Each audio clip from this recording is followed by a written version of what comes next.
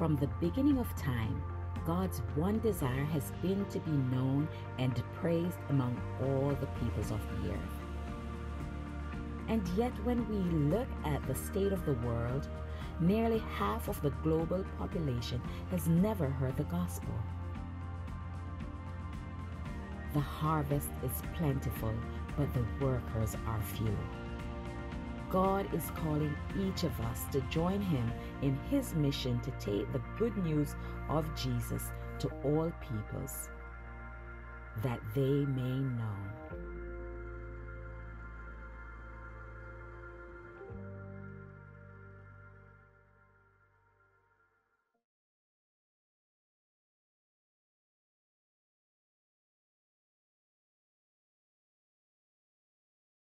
We welcome you today, and we are so thankful that you're with us. I want to pray as we continue worship today. I know there are a lot of things probably going on in your life. There's certainly a lot of things going on in our nation. There's a lot of things going on in the world, and we just need to pray and seek God's help. We'll have a time of ministry after the message today, but right now I just want to pray that the Holy Spirit would touch our hearts so that we might know our God and more of him today. Father, we thank you for the opportunity we have to worship you in spirit and in truth. Lord, we pray for today, God, your Spirit to work powerfully in our heart in a way that, Lord, we would have opportunity to know more of you. God, I thank you for your love. I thank you, Lord, that your love is not conditioned on our performance. Lord, it's conditioned on what you have done for us, who you are, Lord, and the work that you accomplished for us in giving your Son to be our Savior. I thank you, Jesus, for your perfection. I thank you, Jesus, that in every way you did for us what we could never do for ourselves, in living that we might have righteousness, in dying that we might have forgiveness, being buried in the grave that we deserve to die in, and after 3 days rising again to provide new life and hope for relationship with you now and forever for all who believe. God, we thank you for your unconditional love, and we thank you, Lord, for your generous grace. We thank you for your finished work. And Lord, I pray today that you would lead us again to know who you are, to remember your heart, to remember what you've done, and to put our hope in you. Lord, for those who have needs today, and it's all of us, Lord, I pray your grace and help in our time of need. I pray you just pour out blessing upon your people and help us, Lord. Thank you for your word, and thank you, Lord, for the opportunity we have as a church today to hear your voice speak. And I pray, God, for David and myself, Lord, that we would just be faithful to testify to you. And, Lord, that your Spirit would work in wonderful ways for the glory of your name, Jesus, here and around the world, we pray. Amen. Well, we're back. We're back. This is David Frazier. I am Barrett Bowden, and we are so glad to have opportunity to join with you. If you got your Bibles this morning, I would encourage you to get them open right now to the book of Revelation. We're going to start in chapter 7 this morning. Just put your finger there. We're going to hold it, okay? So if you got your Bible, Revelation chapter 7. If you don't know already, we are in the middle of Go Month. Go Month. And we take time every January to focus on God's heart as a God of the nations, and his heart for us as his church to embrace the nations and to be purposed to see that the nations might have opportunity to know him just as we do. And we've been doing that. We started last week, and today we'll be doing it again. Here at our church, we have a missional mindset. And by that, we mean this. We have a clear calling, and we have active involvement to live to see the gospel spread and churches planted here in Memphis at home and also around the world, all right? So if you haven't understood this measure yet, I would encourage you to make notes this morning. Note takers make effective disciple makers, all right? So I would encourage you to take notes this morning so that you could follow along. But this is one of our core measures here at ICC, and we're going to be talking about this all month. And that's what led us to make the theme. So we're going to look at the theme. Our theme and hope for this whole month is that they may know. You may say, who are they? What is this theme? Where did it come from? It came from Psalm 67. So let's look at that. May God be gracious to us and bless us. We love this verse. We always have it on our walls. Sometimes your grandmother might give it to you, all knitted up. And it's a wonderful verse that God may shine his face upon us. But why? Why are we blessed? That your way may be known on earth, your saving power among all nations. Let the peoples praise you, O God. Let all the peoples praise you. This is Psalm 67, 1 through 3. And this is our sort of our anchor. It's going to keep us on focus this whole month. Yeah. And it's really the heart of what church is. It's not just a monocultural ministry here in Memphis. And basically, we have set this as our theme. And last week we looked at blessed to be a blessing. And that's basically where we got that from, that they may know. Yeah. Well, today, if you're taking notes, the title of today's message, last week we looked at why we go. And today we're going to be looking at to whom we go, okay? To whom we go is the title of today's message. And if you're looking for our core truth for the day, each week we have a core truth that we write down, kind of the big idea of the passage we'll be looking at. Today there's two main ones. But our core truth for the day is this, all right? And really we're going to be looking at the whole idea of all nations, all peoples throughout the message today. The Great Commission is about peoples, not nations, all right? The Great Commission, hopefully everybody's writing this down. The Great Commission is about peoples, not nations. Mm-hmm. Jesus came that every nation, tribe, people, and language would have opportunity to trust and to treasure him, all right? The Great Commission is about peoples, not nations. Jesus came that every nation, tribe, people, and language would have opportunity to trust and to treasure him, all right? So some big words in here, all nations, all peoples. We're going to be talking about that a lot today. Hopefully everybody's already turned to Revelation chapter 7. Are you there in your Bibles? Yeah? All right, Revelation chapter 7, and what we're going to do today is we're going to be looking at two verses as we start, verses 9 and 10, all right? So Revelation chapter 7, verse 9 and 10. If you look at the picture of heaven, all right, we talked about last week how God began all things. Revelation is a picture of how God will end all things, right? How he will bring all things to its full and final restoration. And here's the picture of heaven that John saw. After this I looked, and behold, a great multitude that no one could number, from every nation, from all tribes and peoples and languages, standing before the throne and before the Lamb, clothed in white robes with palm branches in their hands, and crying out with a loud voice, "Salvation belongs to our God, who sits on the throne, and to the Lamb." What a day. So, what a day, right, David? What a day. What a day it's going to be. We're all going to be there. What a day. So if you're wondering where our core truth came from, you're going to see it throughout the scriptures today, but you see it also here reflected in Revelation chapter 7, all right? What you see here is God's heart and God's purpose in all things. There will come a day that around the throne of God in heaven, there will be people, and he describes it here, nation, tribes, peoples, language, full representation. So some words we can write down, right? Multi-ethnic, multicultural, multilingual. This is who our God is. And this is God's heart as he looks at the world. And this is God's purpose in redemption from start to finish.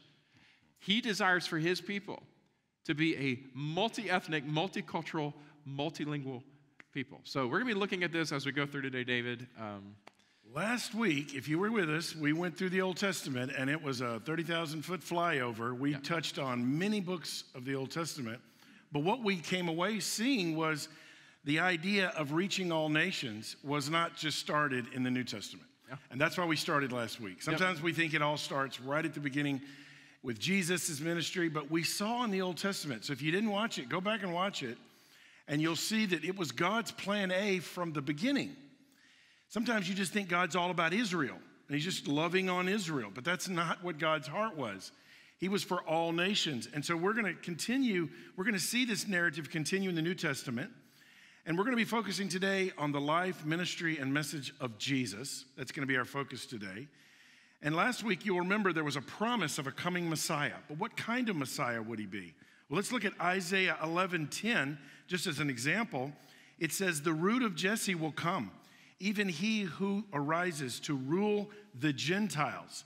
In him will the Gentiles hope. Gentiles, the other nations, all the peoples. So Israel should have been picking up on this, and that's what we noticed in the Old Testament. They should have been seeing that God's heart was not just for them. So we see it right at the beginning in the early verses of the New Testament. We read that Jesus is in the line of David, the son of Jesse.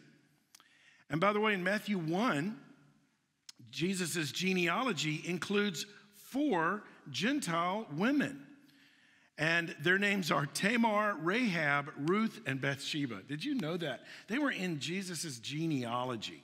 And this is just God's way of showing once again, he's not just about the people of Israel. As soon as the Messiah enters, it's like, hello, here he is, the one who will be the hope of the Gentiles. That's and here he is who includes Gentiles right there in his lineage. These are amazing stories. Go read back in their life, and you think, how could they have been put into a genealogy, which is very important in the Bible whenever you see genealogies. Yeah. In Luke 2, 29 and 30. I love this story. Yeah. It says, baby dedications. Everybody loves baby dedications. Right. Here's Jesus's. And his parents come to dedicate him at the temple. At Jesus' dedication, we read, this old man, Simeon, says, when he sees the child, Lord, now you are letting your servant depart in peace. So he's about to die. He's been waiting to die. And he says, let me depart in peace according to your word, for my eyes have seen your salvation, that you have prepared in the presence of all peoples. There it is. There it is. And he's doing this in the temple because he got it. He was prophesying a light for revelation to the Gentiles, or we might as well just fill in the word all peoples, all nations, and for the glory to your people, Israel. Yeah. So David's not saying, we're not saying here, God's not interested in Israel. It's that he is interested in all these peoples. So we're just going to keep on looking at these early verses, Barrett. Matthew 2:1, we see the wise men. You've heard the story at Christmas. Where did they come from? These are men that came from the east to Jerusalem to see and worship Jesus. And they tell us that they came far away. So these are once again foreigners. Well, and it's so cool because it's this picture of God, David, that, I mean, our God is a God who is seeking out all peoples. And he's putting something in the minds and hearts of these people from a non-Jewish nation to come and seek salvation in Jesus. It just shows us God's heart for the nations from the very beginning of. And he's not hiding it. Yeah. It's not a secret. Yeah. Israel should have caught it. Yeah. We should catch it. Okay. Yeah. In John 10:16, Jesus says, have you ever seen this verse? I have other sheep that are not of this fold. Did you ever think of what that means? He's basically saying, hey, Jesus, come on, let's just stay right here in town. We build you a little place. We'll start a little Bible school. And Jesus says, no. Yeah. I have sheep that are not of this fold. I must bring them also, and they will listen to my voice. So there will be one flock and one shepherd. So Jesus is clearly making it very obvious to all the Jews he was speaking to. I'm interested in the other nations. Yeah. Then we see Jesus in other of these stories. We're just going to touch on him. He's always moving towards foreigners. You see him speaking to Samaritans, which were not loved or they were prejudiced toward. And then you see him talking to Romans, interacting with Romans and finding faith among them. And you know that probably made the Jews uncomfortable. Why are you speaking to our enemies? And then we look in Matthew 24:14, it says, and this gospel, in case you missed it this far, it says, and this gospel of the kingdom will be proclaimed throughout the whole world as a testimony to all nations, and then the end will come. Interesting. So when's Jesus coming back? There it is. We have our mission here. Then you see in Mark 13:10, the gospel must be proclaimed to all nations. Once again, Barrett. Yeah. And then we jump to Luke 24:46, and it says repentance for forgiveness. For the forgiveness of sins should be proclaimed in his name to all nations, beginning from Jerusalem. You are witnesses of these things. So Jesus is talking about this all the time. So yeah. I mean, it's all over. It's all over. If you've got your Bible, turn with me to Matthew chapter 28, all right? You're in Revelation. You might have been flipping around, and we've been pouring out a fire hose here, so I don't know how much you've been flipping with David as he's gone through this, but let's go to Matthew chapter 28, because there's a passage here that's a very well-known passage that is a very foundational passage as it relates to just understanding God's heart and understanding the church's role in seeing redemption come through the gospel message of Jesus to all people. So Matthew chapter 28, if you've got your Bible, and we're going to look starting at verse 18, all right? 18 to 20 is where we're going to be. Many of you know this as the Great Commission, all right? So essentially, Jesus has accomplished the work of redemption in his life, in his death for the forgiveness of sin, and now he's resurrected. And he's speaking some final words, David, to his disciples, right? He's wanting to make sure, if you hadn't gotten it before now, here's my heart, here's what I'm about, and here's what I want you to be about. Jesus came to and said to them, here's what he said, all authority in heaven and on earth has been given to me. Go, therefore, and make disciples of all nations, baptizing them in the name of the Father and of the Son and of the Holy Spirit, teaching them to observe all that I have commanded you. And behold, I am with you always to the end of the age. All right? We're going to mark this up for just a second. We're going to camp out here for just a second because I want to make sure everybody understands this. This is the Great Commission. We've said that. If you look here how it's bookended, okay? You can underline this first phrase and underline this last phrase. I consider these like bookends to the Great Commission. Sometimes they're overlooked and they're really important. Because what Jesus is saying here is hey guys, like I am in control of all things. Like I'm the one who's sovereignly overseeing everything now. Exactly. All authority in heaven and earth has been given to me. I'm a promise keeper. I'm a promise fulfiller. I'm going to make sure that there's one thing that gets done, right? I am the one who is building my church. Jesus said that to his disciples earlier. I will build my church, right? This is not your thing. It's my thing. I mean, I want you to be a part of it, but this is my thing. Habakkuk, we looked at last week, the glory of the Lord will fill the earth as the water covers the seas. He's like, hey, I got this. I can handle it, all right? All authority has been given to me. The other bookend is, you're not on your own. Hey, don't you know? Like, look here. I am with you, and I'm not going to depart from you. Like, I will be with you in this, all right? So I'm not just saying, good luck, guys. I'll see you in a couple of millennium. No, he's like, no, look, I am very much with you. Not only am I sovereignly overseeing this with my power, but I am sustaining you with my presence. Bookends. Now, the core of the Great Commission, the second thing I want to mark up is this phrase right here. The only imperative in the entire Great Commission, people misunderstand it a little bit, but the only imperative in the whole Great Commission is make disciples, all right? So this is what he wants his disciples, he wants us to be about. He's saying, I want you to live your life in such a way that you're constantly looking to bring others into relationship with me, right?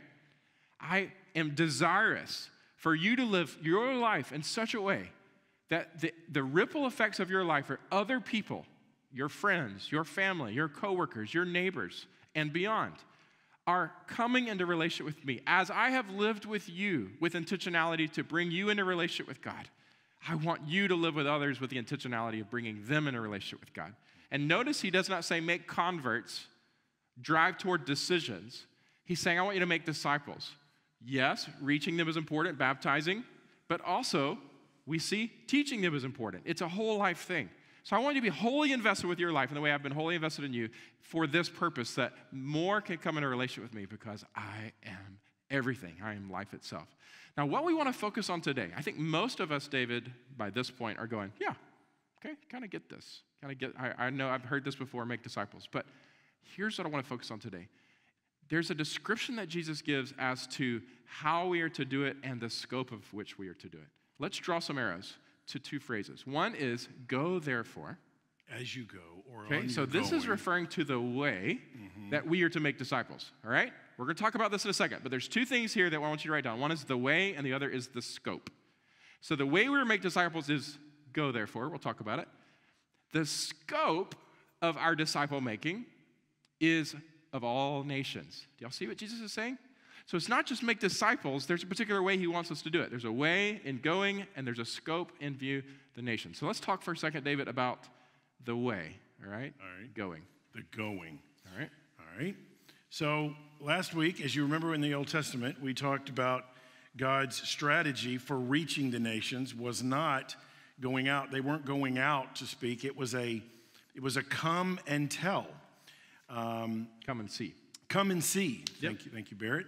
that it missed out. Matthew 28:19 shows us that God's strategy in the New Testament for reaching the nations now is go and tell. So we saw in the Old Testament that God was going to bless them in such an amazing way. The whole world was going to notice. All the nations were going to hear about their riches, their victories, their crops, the wisdom of Solomon, and they were going to come and see about God. And that was how this was worked. Now, A little bit of shift here. this is a shift. This is go and tell. And he's sending them out. He did not promise that the nations would come to them. This is not sit in Jerusalem. This is not sit at ICC here at church and wait for people to come to church. We can't wait for them to come. We must take the initiative. Now, the goal in our going, as we've seen, is to make disciples. So as we go to make disciples from all nations, we may need to get on an airplane and go some places, maybe. Maybe we'll need to cross the city to connect with people, cross the street. But often we also have to cross cultural barriers. These are different peoples, different languages, different ethnic groups. We have to cross language barriers, ethnic barriers. And we may need to just engage with the internationals that are right here in town, or sometimes we have to get on the plane. This is a pretty fundamental shift, David, because I think when we hear, go therefore, make disciples, we automatically think, I got to get on an airplane and go somewhere. But if you change this, and we'll talk more about this, but if you understand the way as just going, meaning that I've got to move out of my comfort zone, out of my people group, out of my norms, right? And I've got to cross these barriers. It's a much more helpful definition of go. And he sends us out. It says, as you go, he's sending us out with our jobs, with our children, with our families, using hospitality, our vocations. And sometimes we just think it's about a person getting on a plane, going to a place, learning a language. That's not what it is. He says, as you go, and he says, and you take you with you. You, your family, and what you're doing. So that's very important. And I like the translation of go not just being a one-time event, but it's as you are going. So as you are crossing these barriers, you are to be about bringing people in a relationship with me. All right. The second part of, if we go back to Matthew 28, everybody do that, and we look back at the verse 19, and we see, go therefore and make disciples, and he qualifies it again. This is talking about the scope of all nations, all right? So the second thing we're going to make a list of is not only that we have the way, but we have the scope, all right? And the scope here is what? Y'all say it with me? All nations. All nations, exactly. So here, David and church, what we're doing is we're seeing Jesus weave in this meta-narrative of the scripture that we talked about last week. Y'all remember us talking about last week how this is a thread that runs throughout the whole Bible? So here, after Jesus has finished his work of redemption on the cross, after he is risen again to new life, and after here he is commissioning his disciples and us to understand his purpose for us in all things, and he's including in this God's eternal purpose of seeing a worshiping body that represents all nations, all peoples, all tribes, all tongues. Jesus himself, here in the Great Commission, is helping us to understand, again, God's heart to redeem not just our own kind, but all kinds of people. And for us to have a heart that matches his heart, to be about the work of redemption for all kinds. So basically, David, he's going, okay, if you haven't gotten it already, let me say it again. It's not just about you and your people. Right. It's not just about you and your nation. Like, I do care about Israel, but I care about more than that. So let me just make sure, here I am, the resurrected Christ. He said, let me just make sure you get it. This is about bringing people in relationship with me of all nations, of all people. So really, really important. And Barrett, that's what keeps a church healthy. That's what keeps us healthy, when we always keep in mind God's bigger picture beyond ourselves and our kind. And yet, I was going to ask you, do you think they got it? They did not get it. They didn't. How long did it take? About Jesus is about to half leave. A day. He's about to leave, okay? We see Flip this over in the to book Acts of chapter 1. Acts chapter 1. Y'all got it? Acts chapter 1. And many of you may know Acts 1:8. You know, he sends, once again, he says, you'll be my witnesses. But sometimes we forget that just before Jesus did this, he's about to be lifted. He's about to ascend To heaven. And these poor disciples, They had heard they're the Great kind of going, this has Commission. been great, Jesus. It's amazing you're raised from the dead. Yeah, we've heard you mention all these things. And they say in 1:6, so when they had come together, the disciples, they're sitting around and they're like, he's about to leave. Let's ask him.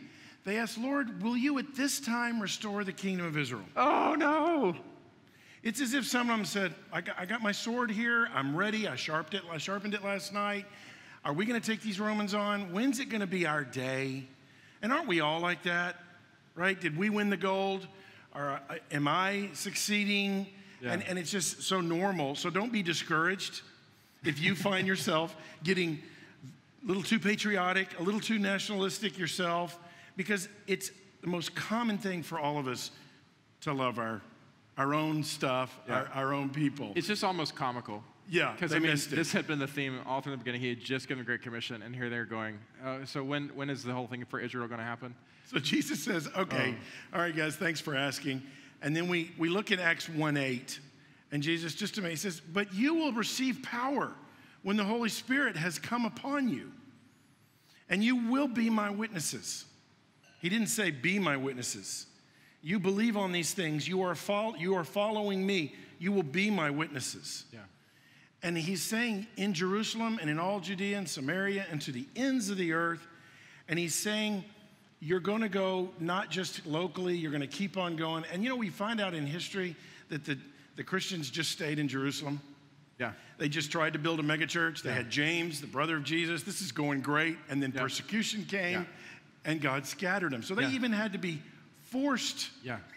And I wonder, you know, I was talking to some pastors this past week, David. We had a prayer gathering, some pastors in the city, and I spoke up and said, you know, because the church is going through a lot of changes right now, and with all that's going on in the world, the pandemic, what's going on in the country, and I just wonder, is God not sovereignly shaking things up again to get us back to where we need to be? All churches around the world. Global glory. It's not just us. Every church wants to So, huddle. It's not just about one nation, it's about all nations. That's what we see in the scripture. Now, if we go back to Matthew 28, another thing that I want to show you here as we look at go and make disciples of all nations is to actually get into a little bit of a word study when we talk about that phrase, all nations. So I think the next slide will have this. In the Greek, and I don't do this to you guys much because I think I can usually study the original scripture enough and just explain it in English without having to go geek on you, okay? Or Greek on you, no matter what you choose. You get it? You get it? You like that? Okay, good. So, but I do think it's important so that you actually understand and believe us that we don't just have an agenda here today. We really are trying to help you understand God's word. When Jesus spoke, go and make disciples of all nations, he uses this phrase, ta ethne. Okay? Does this word look familiar to any of you? We get the word ethnic, basically from this word. So the idea is when he's saying nations, David, he's not in his mind thinking geopolitical countries. I think for most of us, as believers, as Americans, when we think nations, we think countries, right? You think about Turkey. The design of this month here at 721 North Parkway is in Turkish design. We think Turkey, or we think United States, or we think Argentina. But when Jesus gives his instruction to his disciples, he is not thinking that way, okay? No. He is thinking about peoples. That's why your core truth today says the Great Commission is about peoples, not nations. Now, experts define people group as this, all right? A group of people who have a common history, language, religious belief, and cultural identity, okay? Making them consider themselves us and consider others them. So a people group in Jesus' mind would be, he's thinking about people who are bound together in these kinds of things. Yep. Now, the interesting thing is, again, I'm not an expert in missiology or in sociology or any of these world studies, but there are some really smart people who do a lot of research and work in this, and it is ongoing. Today in the world, do y'all know how many countries, geopolitical countries there are? Anybody? The answer is 195, okay?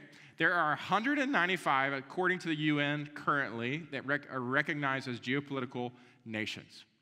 Now, typically, when we think of the Great Commission, we might think about this number. But according to the original language that Jesus is speaking, he's got in mind peoples. How many people groups in the world do you think there are today? Around 17,000. That's the correct answer. Wow. Around 17,000 people groups.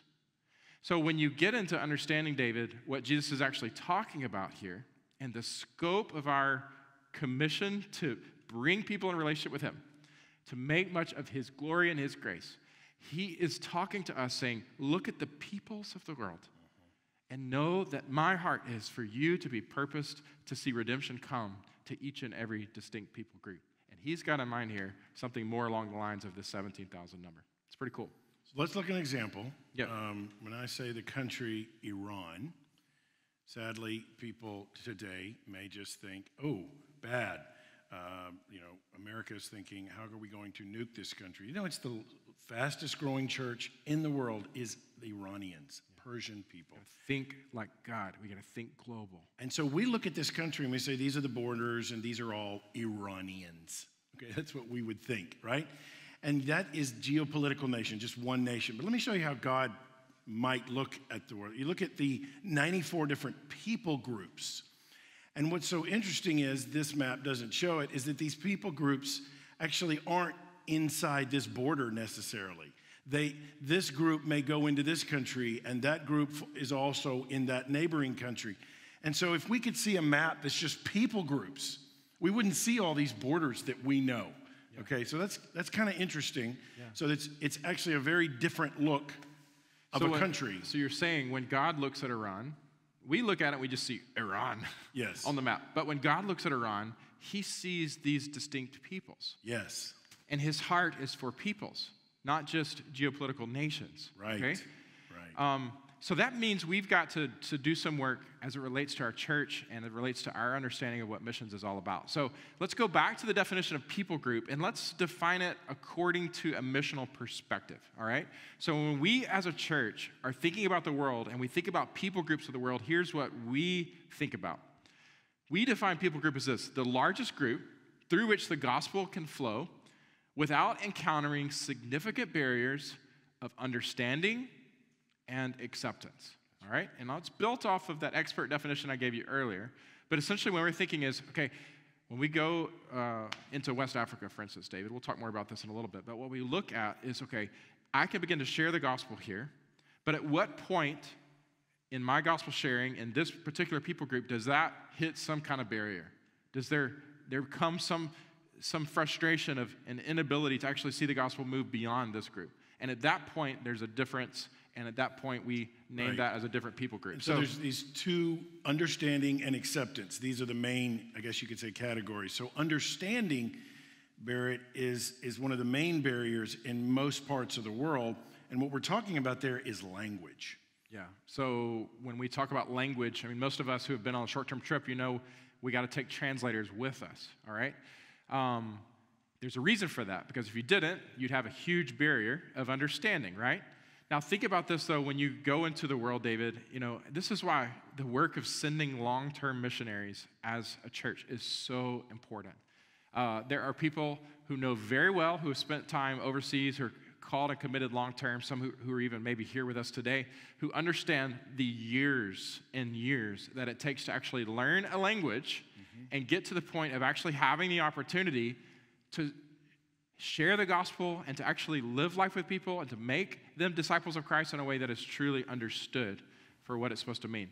And this is why, too, you got whole organizations around the world that are devoted to actually translating the scripture into native tongues. Like the heart language, that's what we call it. They have to hear it in their heart language. Yeah.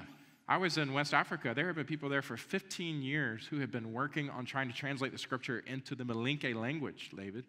And there were only 3 whole books of the Bible that any Malinke person could effectively read on their own because it just takes that much time to translate. But we got to understand that the language piece is so important. What else? There's another part. Yeah. The acceptance. We found this is also a huge barrier. This could be involved with castes, which are these social groupings of peoples and like in places in South Asia. Religious tradition, you think of religions, this is a huge barrier for them to break through. Their location, maybe they're way up in the mountains, or you've got political history, or we're hindered in coming into that country. Common histories, maybe there's a bad history with Christians. Yeah. Maybe there's a bad history with missionaries. Maybe there's a bad history with the country you're coming from and you're bringing it. Maybe there are legends and that everyone holds them deeply. So these are all kinds of barriers. So when you start thinking about taking the gospel as you go to other peoples, this is what we run into. It's not just as simple. You've got all these different barriers, but this is the work of missions. Yeah. So we've got to learn this stuff, David. Yep. And we've got to be about the work of trying to overcome these barriers so the opportunity would be there for all people to hear, believe, and follow Christ. Yep. So this is a pretty big deal. This is a big shift. Yeah, we could say it's a paradigm shift, right? It is. Well, let's talk about paradigm shifts. So a paradigm shift, you've heard this word, it's become old maybe now, but I'll just tell you what it really means. It's a fundamental change in approach or underlying assumptions. And I'll tell you a little story. Back in 1974, all the Christian leaders in the world got together in Switzerland, and they were going to talk about how are we going to finish this Great Commission. And all these different leaders were getting up, and they were sort of congratulating themselves about how much the gospel had gotten to all nations. Yeah. And churches were being planted in all nations. Nations as in geopolitical nations. And then this little bitty missiologist, this little guy named Ralph Winter, he stands up and gives his little presentation. And he sort of pops their bubble. He begins to talk about people groups. And he's saying, guys, nations in the Bible, ta ethne, isn't these geopolitical nations. You can't say you've reached Iran just because there's a church in Tehran, the capital. And so he began to talk about, we may only have 100 and whatever in those days, nations. He said, but we're talking about people groups. So these poor people are asking him, like, how many are you talking about here? And so then he reveals this, and it was a watershed moment, is what they say. It was a huge paradigm in global missions, and in global missions was never the same after that conference, and we suddenly now know our new task. Yeah, well, because we understand now, you guys, as we look at the Great Commission in Matthew 28, this is absolutely from my heart, from our hearts. We understand now what remains. This is so important for us to get, because what it means is that as now we study the world through the lens of God, we recognize that means there are about 2.5 billion people who today are, as best of our estimations can show us, still cut off from the saving message of Jesus Christ. In other words, they live in a people group where there are these barriers of understanding and acceptance. And that means we've got to understand, like, how much of our world, we might feel good, like David said about there being a presence of a church in geopolitical nations, but that does not mean that everyone in those areas have access to the gospel. And in fact, 2.5 billion today have little to no access to the gospel of Christ, which makes our heart just yearn so much for these people to have opportunity here. And we believe, similar to how 1974 was a watershed moment, that 2021 could be a watershed moment for many in our church who have opportunity to respond to the call of God. Go as you're going, make disciples, bring people relationship, and do that with the scope of all peoples. We, as a church family, can do something to make a difference in the need that still exists, the gospel need that still exists in the world today. So, Piper said it changed global missions agencies forever. Rick Warren said no one would ever look at the world the same after 1974. Yep. And I pray that here in 2021, we would say the same. So let's try to make some application as we close today. So this paradigm shift, how does it change things? Well, if you would open you don't need to do it now, but look up the Uyghur people. This is a people in Western China, and they've been in the news lately, David. They've been in the news. They're being persecuted by the Chinese. They're out in Western China. They're an unreached people group. They are a people that are related to Uzbek, Kazakh, and Kyrgyz. And I don't have time to explain all to you, but through all this persecution, China's trying to suppress their language, their culture, their religion. And we may see refugees. We may see them begin to come to other countries. And once again, this is one way God brings opportunity for us to engage with them. So this is just there are 11 million Muslim Uyghurs. And thank the Lord for all the resources that we have, that people are now praying. And there are people that are trying to get out to Western China to reach them. Yeah. Another way we could look at this, and you just understand the practical impact of it, is looking at our own ICC mission partners. We are so privileged at ICC to have the opportunity to partner with men and women around the globe that are doing great gospel work and among their own people. Two of those men, and their families, of course, I can show you right now. One is Chrysidas Erla. Many of us know India. And when we think about go and make disciples of all nations, we just think, go and make disciples of India. And it's just kind of this generic sense. But if you don't know already, India's got a lot of people in its country. And even amidst those, billion people plus, there is a lot of different people groups. This is just a division of the country of India by language. Okay, this is not even taking into consideration other factors. All right, the people group map looks different. This is just languages.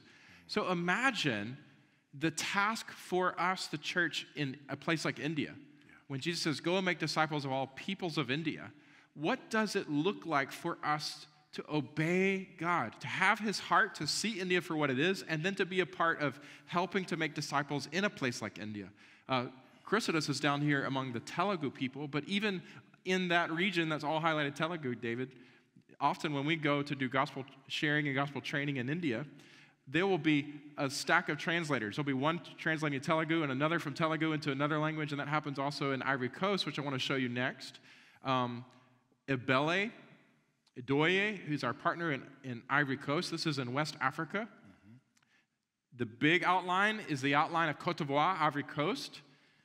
But this, again, is an overlay of just the languages in that nation. So what you see is the task in Ivory Coast is not just to get a church planted in the geopolitical nation, but rather see that God would have an opportunity to be praised among all people, see that those people have an opportunity to know who Jesus is, to know the redemption that he's accomplished, and to be a part of it. David, lived for about 7 months when I was a younger man among the Malinke people. Right. But the interesting thing is, David, you were talking about Iran earlier. This map doesn't show it, but I actually did not live in Ivory Coast. I was living in Guinea, which is a neighboring nation. Right here. And so, actually, the Malinke, spread over into Guinea. Mm-hmm. But among the people I was living among, their primary identity was not with the nation of Guinea, although they loved the soccer team. But they very much still considered the Malinke a nation in and of themselves. And if you ever wonder why there's so much warring in places like West Africa so often around elections, it's because somebody from one people group gets elected against another people group, and it often will break out on a civil war because these arbitrary lines we drew for geopolitical nations aren't reflective of the true nature of those peoples. But we've got to have a heart to see the world as God sees the world and to yearn for redemption among all peoples in the way that God does. And just one way to help. And bringing it home, there's it changes the way we look at Memphis. Do we have people groups here in Memphis? Absolutely. And we actually have another ICC partner. You might know the couple, Mark and Cindy. They work amongst Afghans that have come here either as immigrants or as refugees. And there is a people group called the Hazara people that they have a unique love for, and they are they look more Asian. The way they look different from all the other people groups within Afghanistan. They are Muslim, but they are a greatly persecuted people group. They've had to flee Afghanistan, and what do you know? They end up in Memphis, Tennessee. So when people say, well, how do we reach these people from all over the way? God's basically saying, I'm helping you. I'm bringing them right to you. I'll bring them to Bartlett. I'll bring them downtown Memphis. And so that changes the way we do missions in Memphis. Yeah. So we've got to also make that paradigm that God is moving peoples around the world today in a way he's never done. So it's not just going. It's as you go about. And you may be engaging with somebody here in Memphis and you ask them where they're from, and When you find out they're from Afghanistan, you say, what is your language? What do you speak at home? What is your ethnic? And then you find out they're Tajik, they're Turkmen. It's very fascinating. Yeah. You know, one thing that we are doing this year, okay, the pandemic has brought challenges, but it's also brought opportunities. And global missions kind of came to a halt, and not the work of global missions at large, but in terms of our church's involvement in being able to send teams. We were really limited this past year. And one of the things we did as a team internally was we said, you know, there's some opportunity here to actually get some things in order and to actually put some things in writing that have always existed in our culture, in our hearts, in our minds, but have never been really expressed. And to also work on our communication so that we can be effective disciplers in this area of missions. Well, this week, if you are a regular member at our church, you're going to be getting in the mail a magnet that has on that magnet information about one of our ICC partners on it. And one of the things we are beginning to do this year that we've never done before, we've always associated a partner with a geopolitical nation. And we are going to begin shifting our own communication toward you to help you understand the partner, yes, with a nation, but also with people groups. And on your magnet that you'll get this week, you'll have opportunity to see the people groups that partner is serving, information about them, percentage of that people group unreached, so that you have opportunity to better understand it and also better pray for it. But one of the things we did, David, was we put together these foundation docs, and we worked to better define what is global missions in the church at large, but particularly here at ICC. And here's the definition that we came up with. We define global missions as this: the work of crossing cultural, linguistic, or religious barriers to demonstrate and proclaim the gospel of Christ and to make disciples of him from all people groups in the world. The work of crossing cultural, linguistic, and religious barriers to demonstrate and proclaim the gospel of Christ and to make disciples of him among all people groups in the world. So, David, this slide that just went up kind of helps you break it down a little bit. Yep. So that's why we just mentioned that we can't just define missions as going over and doing those things. This is whenever we are engaged in these things, we're in missions. So we're all missionaries? Well, I believe if you engage with someone where you work, where you study, where you live, or you get on a plane, but anytime you cross a cultural, linguistic language, and when you say, I'm not crossing that language, I'm not crossing that barrier, I don't know that language. Well, they're speaking their second language or third language, which is English. But when you're attempting and you're dealing with language issues, okay? They're in their third language, you're speaking English, but you're making the initiative to do this. Yeah. You're not just talking to Johnny right next to you that looks just like you, and he knows your culture, language, and religion. So you're crossing this cultural, linguistic, and religious barriers. When you do that, and you're right in school, or you're at the hardware store, or in your neighborhood, when you do that to proclaim the gospel, to represent the gospel, to proclaim it, and to seek to make disciples of nations, you are doing missions. You're fulfilling a great commission. And that is how we define missions here. We're not just going to make it so specific that we basically forget that God has moved the world all over the place. Yeah. We can make disciples here. We can make disciples of our own kind, but even here in Memphis, we can make disciples of all nations. Well, maybe not all of them, but many nations right here. But it's not just here, it's also there, because we know that while the world is shaken up, there are many who aren't represented anywhere here in our city. And going is needed of all kinds. So as we are going, we're to be bringing people into understanding of who Jesus is and his heart of redemption, his work of redemption. That is, if any would believe, they would have opportunity to be saved. And we can do that of all peoples. It's so beautiful. So in closing today, I want to go back to kind of the core truth, okay? The core truth of the day is the Great Commission is not about nations, but about peoples. And my question for you guys would be, do you understand this? Are you willing to receive this? Do you believe this? And how does your life reflect this? Yeah. Jesus came His heart in coming. From the beginning, we see God's heart. And Jesus' arrival to bring redemption was about every nation. We see this in Revelation 7. We see that he will oversee this work. There is a day coming that there will be people from every nation, tribe, people, and language around the throne. But his heart is that these people would have opportunity to trust and treasure him, to be disciples of him, just as we are. And his heart is that we would be people that represent his heart and live in such a way that as we are going, that we are intentional to see more than just our own people, more than just our own language, more than just our own nation, have opportunity to trust and treasure him. So that's the heart of today's message. And I'm just curious, David, in terms of practical application. Right. Barrett, just a couple of things. I think God is so honored when we approach him the way he is.